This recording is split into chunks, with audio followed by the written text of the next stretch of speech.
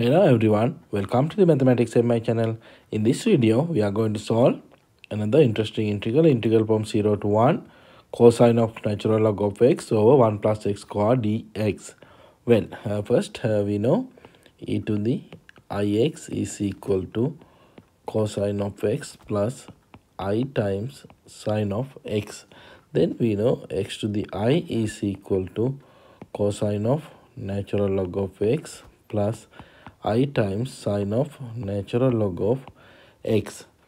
So if we take x to the minus I, we know we have cosine of natural log of x minus I times sine of natural log of x. Then if we take sum, we know we have x to the I plus x to the minus I is equal to 2 times cosine of natural log of x. Therefore, instead of cosine of natural log of x, we can plug in integral from 0 to 1. Here 2, so 1 half, integral from 0 to 1, x to the I plus x to the minus I over 1 plus x square dx. Okay, then here we have x square, so I'm going to take an substitution. X square is equal to u, then x, we know x is equal to u to the 1 half. Also, if we differentiate, 2 times x dx is equal to du. Well, then we can plug in here.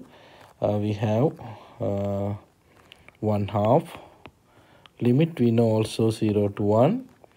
Now x we know u to the 1 half, so u to the I over 2 plus x, so u to the minus I over 2 over 1 plus u times dx. Dx we know du over 2 times x we know u to the 1 half. Okay, let us simplify. Here 2, so 1 over 4, integral from 0 to 1. Now here u to the I over 2, here u to the 1 half. If we simplify, we have u to the I minus 1 over 2. So I am going to rearrange it like u to the 1 plus I over 2 minus 1, same answer, so no problem, plus u to the, here also 1 minus I over 2 minus 1 over 1 plus u, and here we have du. Okay, now this one is familiar to us because we already know about the beta function. So we have 1 over 4 beta of 1 plus I over 2 comma 1 minus I over 2. Then we know beta function we can represent by using gamma function. We used previously many times. So 1 over 4 here, gamma of 1 plus I over 2, gamma of 1 minus I over 2 over gamma of this one plus this one, we know gamma of 1, we have 1. Okay, then here 1 over 4. Now here gamma of 1 plus I over 2, gamma of 1 minus 1 plus I over 2. Then we know if we simplify here, 2 minus 1, 1 minus I over 2, same thing. Now we know this is Euler's reflection formula. So we have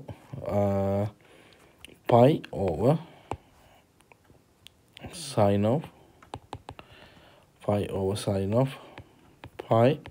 2 plus pi I over 2.